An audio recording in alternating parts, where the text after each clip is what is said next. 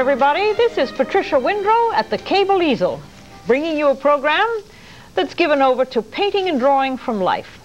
This is part 2 of a landscape done in palette knife, begun at another show, and it's going to be the wind-up of this composition of a water scene combined with a landscape in the area of Setauket.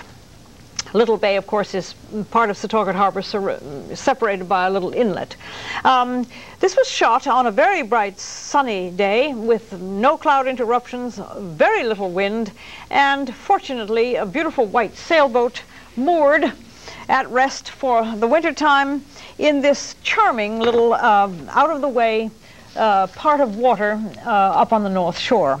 So we have all these lovely things in our environment where we live, and all we have to do is to find them, which I do, of course, as often as possible, and then set about to painting them, if you are so inclined to paint.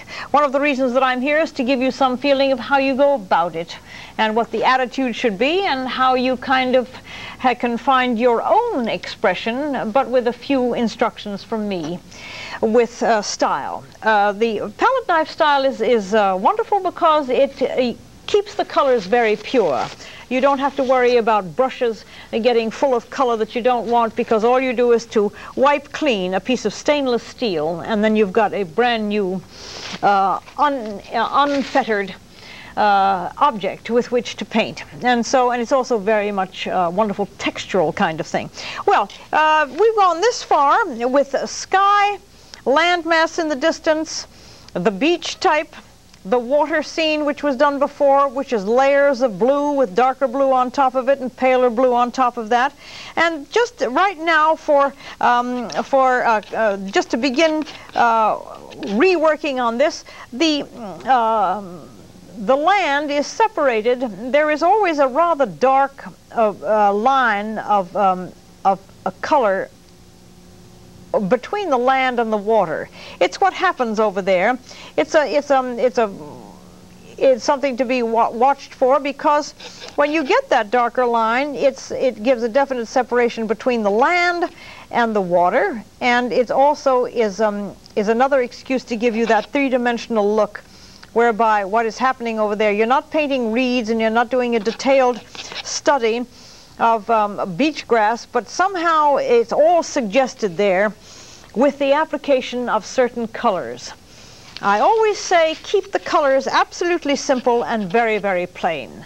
There is over here some kind of a dock arrangement. It is so far off that I'm not sure that I can tell what it is, but I do see little dots of a pale color against the blue, which probably could be the pilings of a dock. Also, in the distance, there is the roof of a house. It looks like it's a pale roof, and it's right over here. I'm not going to bother to draw a roof. I'm just going to suggest it by putting a line of pale color. I'm sure that it will explain itself that this is the roof of some kind of house. This is called impressionistic painting. It has been very successful for, these 100 years. It was born in France, and the painter has found himself totally intrigued with Impressionism ever since they began. Also, there are some white objects in the distance, way off there, that can be put in merely by dotting the canvas with little bits of white. They're probably boats at different angles. This one is probably a rowboat in profile, and this is a rowboat seen head-on. So all of these things are just a way of telling you how and what your technique can be like once you find out just what to look for out there. I'm going to be working with this landmass, which is over to the left side of the monitor, which is transmitting a tape which we shot today from life in the morning, and that's why the light is that way. And the tide was coming in, I believe. And you'll see that this land over here, I'm going to use some of the darker color that I used before to do the landmass. And here is the introduction, the beginning of a sort of a rocky, sandy, pebbly place that is part of the way the land goes off into the part of Little Bay. And it's because the water has not covered it yet, and it is now exposed. But it's the same kind of technique to suggest that the mass is there, and then the details will come a little bit later. But you get the mass in, you get the composition pretty well set by putting these in, and you can very well tell that this is land and this is water on either side. The last show we had, this swan was very cooperative and decided to come and sit right in front of us. And so here I'm going to show you how you pull the color over the blue, which is still slightly wet, and it gives you the kind of pebbly feeling of water washing over rocks. It becomes rather pale, but I'm going to do that in a layer. As soon as I get the first color down, then the layer comes, whereby the paleness comes on top of it. As I said before, we are working in a technique called layering the paint. The same thing happens down here. There is a dark area of where the sand kind of goes off into a swirl, because the wind has probably moved it that way, and it's building up towards a marshy kind of dried beach grass, a little mound here. And here's the darkness in the distance over here. So as soon as I get that in, we'll be able to introduce the paler areas, which is sometimes the downfall of a seascape is, what do you do with the foreground? It's perfectly simple to do blue sky and then the horizon of the water, and then, you know, maybe suggest a few boats. But it's quite another thing to pull off a foreground. And foregrounds is something that I find not many programs worry about, and many times it is a terrible failure when the foreground is not dealt with you know, in an interesting and also an informative way.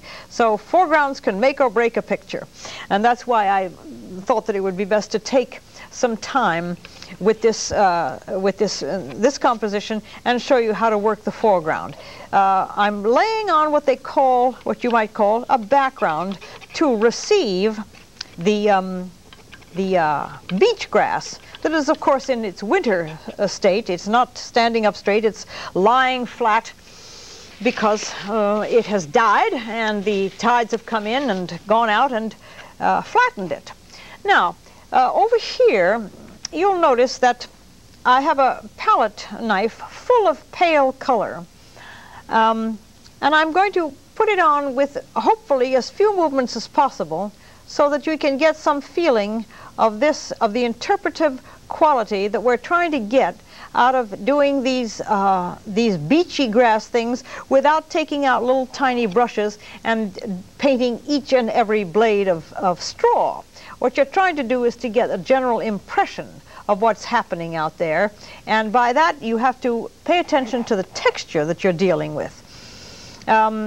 The texture, of course, has got a lot to do with the light that's hitting it. The light is hitting the top of this area with some pale color, and so I've got some pure white that I'm putting on the top of this. And now I'm going to pull some of this pale color across and hope that it gives you the impression of grass lying on the beach. Here is the pale area, which is almost pure white. Over here by the in the foreground, where the sand is actually quite bleached, and you can see from the reference material that it is extremely pale, and it goes off into here, and these are the lovely spots that are almost unique to Long Island. Long Island has these little coves hidden away, which I have found in very few other parts of the world. That's why I always keep coming back here to find the beach scenes to paint, because they are in fact, to me, quite delicious. There is a darkness to that sandy area, and it's got to be mixed quite carefully. As you can see, it's a predominantly tan and blue painting so far.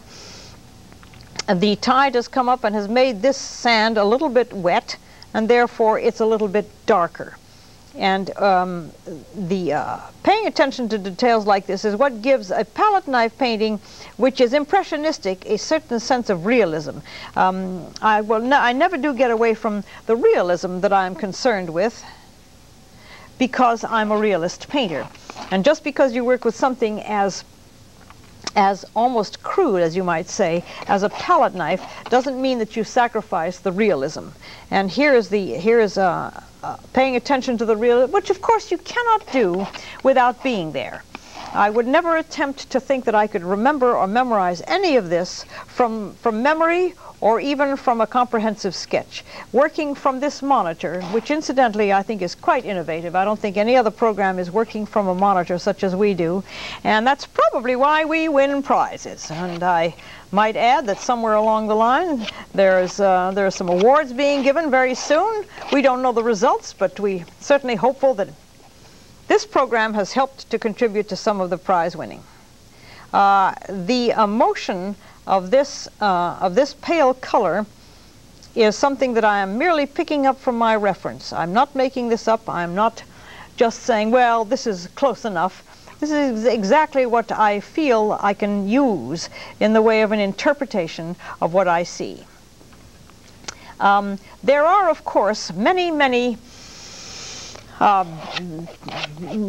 twigs of grass and dried things that are in the foreground, and I'm going to mix techniques in a little while in order to be able to get the feeling for it. And by mixing techniques, I'm going to put the palette knife down, and I'm going to use a brush just to get the general feeling and to show you how you in fact can mix techniques quite successfully.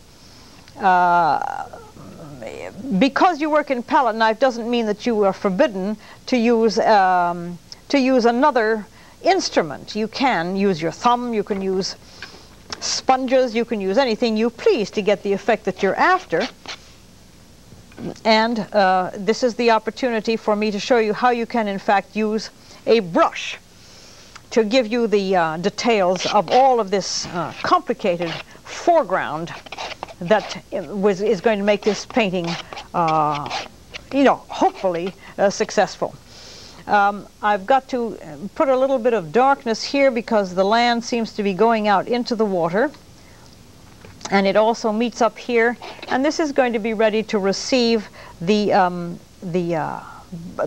brush technique of the beach grass. But I like to keep as much of the palette knife as possible for illustration that, in fact, a painting with palette knife is entirely feasible with no introduction of any other. But this time I'm going to show you how you can, in fact, change materials. Here is a brush, obviously, and it's a nice, it's called a liner brush. It's got very long, thin bristles, and it needs to be used for very long, thin techniques. So I'm going to liquefy the white by putting it here, and I'm going to put a great deal of turpentine in it and turn it into a kind of an ink. There's a little bit of yellow on the palette which is going to be picking up in the white, which is exactly what I want because some of that beach grass is in fact yellowish. So with a good, you've got a nice close-up there of how I mix up this color, and you can see that it's getting quite liquid. And let me see whether or not I can actually give you some feeling about how this is done. the arbitrary way in which this beach grass, this dead beach grass, is lying all over this area will show you that, but there is a pattern to it nevertheless. Even though it looks like it's sort of haphazard and just a jumble, it has got a pattern to it. Obviously the tide came up and deposited these things in a certain way, and that's why, as a realist and through observation, I can tell you that you could not possibly invent this if you were just working out of your mind. So there you have the use of the brush combined with the palette knife. Now the paint of the palette knife picture is extremely thick and therefore very wet, which means that this paint will flow very nicely with these tiny strokes. While I'm going to wipe out this brush, I'll be right back. Don't leave us. We will wind up in just a few moments and take a short break.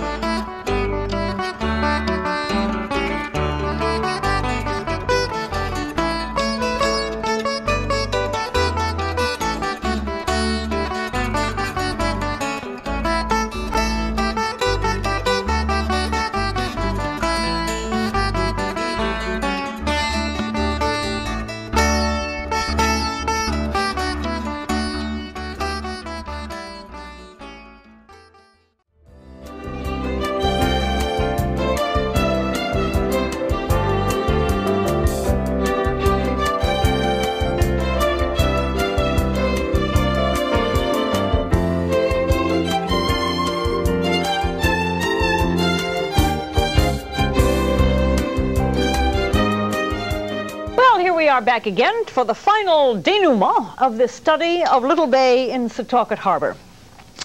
We're dealing with the foreground, a complex problem which faces everybody who has ever tried landscape painting, whether it's landscape, seascape, or any kind of outdoor study. There is always an enormous problem with the foreground. So that's why we're trying to deal with this. I have combined now, as I told you a few moments ago, brush as well as palette knife. Over in the distance of this little spit of land right here, there is some more of the grass lying sort of what appears to be helter-skelter, and there is a pattern to it. It seems to follow a tidal pattern. So if you, when you are out, studying these things, be observant as to the movement and the place in which these things lie, and the manner in which they do lie, because that's the anatomy of the composition. There are certain absolutely unmistakable things recognizable about certain areas, and the recognizable thing about Long Island beach areas are the wonderful patterns that are made because of the way the water behaves on the north shore and the south shore of this island. It's peculiar to Long Island. It's not found anywhere else in the world, and I paint in an awful lot of other places. And so you can take it from me that my observations have told me that the quality of this island is very unique and also has to be very carefully observed. The manner in which the foreground grasses lie sometimes is absolutely so perplexing that you can in fact just kind of really interpret it and have them lay over in a cross pattern over one another, such as I'm doing here. There is no steadfast rule when you're out there observing it and seeing how it happens. Even though it may appear to be unimportant, it is very important for the final flavor of this kind of a painting. You have gift of being able to observe right there at the spot. Which is what I find fault with these programs that do not go out and work from life. They are relying purely on whatever recall the human mind has, and it is a rare mind that would have total recall for all of these details. Virtually impossible. Sticking out of the water in many places are some bits of beach grass that are you know, either dead or dying, but they are of a certain color. And the color is important. Not green. There is no green in this picture whatsoever, which tells you something else about it. It's a time of year. The time of year is early spring. I think I see a slight suggestion way off there in the distance of a very little beginning of a yellow of a tree, which I think probably we ought to introduce a little bit of yellow here, even though it may be slightly enhanced. It's going to give you some feeling about the fact that this is the beginning of spring. But the trees there is no green in this picture whatsoever. And it's always interesting for me to be able to talk about the fact that, well, here's a painting that has absolutely no green in it, because I'm a great exponent of the use of green. The boat that was kind enough to be moored there is over to the left side of the composition. I'm going to interpret it. I'm not going to attempt to make it a yacht, a yawl, a ketch, or anything else. It is a white form which looks to me like a boat because it's so far away. It is sitting in the water. It is in profile. There is a certain feeling that it probably is shaped something like this. It needs to have a reflection, and I'm going to just kind of lay this on, and the paint is going on extremely thick. I think that possibly if I were to, yeah, well, there it is. Okay, so it has an upper deck. We see that there is an upper deck, and we see that it also has a shadow. So the upper deck is here, and it doesn't matter how thick this paint goes on. The thicker, almost the better. Some people are really absolutely intrigued with the idea that really thick paint is put on these paintings, and I agree. So if the boat is really thick, then so be it. Do it thick. And the side of it, as you can see, is in darkness because it's in shadow, and this part of the boat has turned sort of gray. Once again, going to use my brush to put the mast in. Now, one of the real no-nos of a painting that has masts, the sign of the amateur, the great sign of the amateur, is when the mast is just too thick.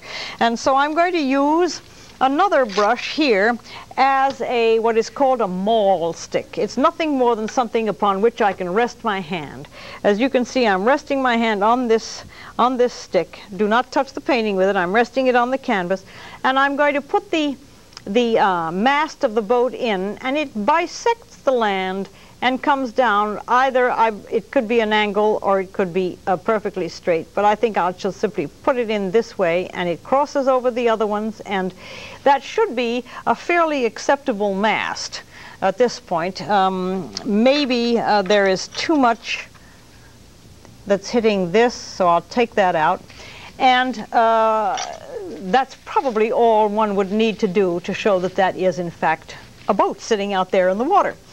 There are there is a little window that is visible in this house. All you need is a dot to show it, because we are not doing a study of the house. We're doing an impression of the entire scene. The roof, however, is dark, and it can be put in a much darker tone, and there is the thickness of the house right with a brush. There are some times that you simply cannot do these details without some help of a smaller instrument. Well, down here there is also, oh my, that wonderful swan was just about flying at that point. I've got to introduce some darker tones here in the foreground down here on the lower right, because there are in fact great black and dark twigs and things lying on the beach, and this is where you might say a brush technique comes in very handy.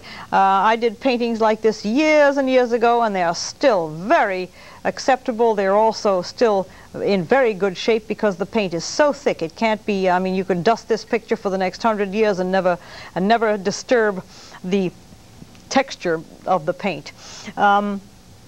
A few details here of this wonderful movement that is taking place in this foreground here.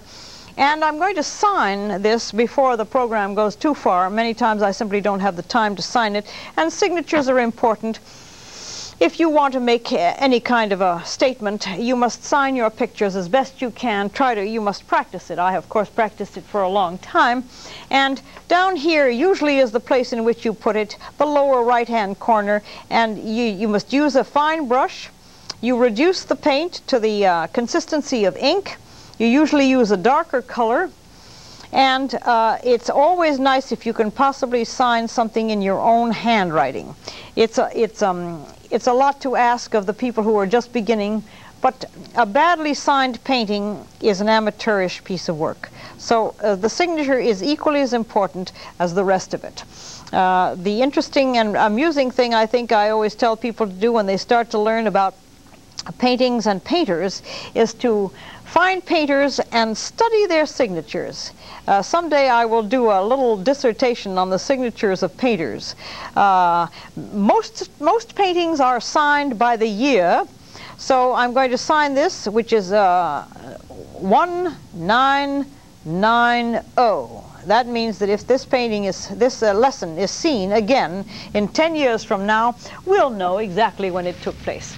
Well, time, of course, as usual, has run out.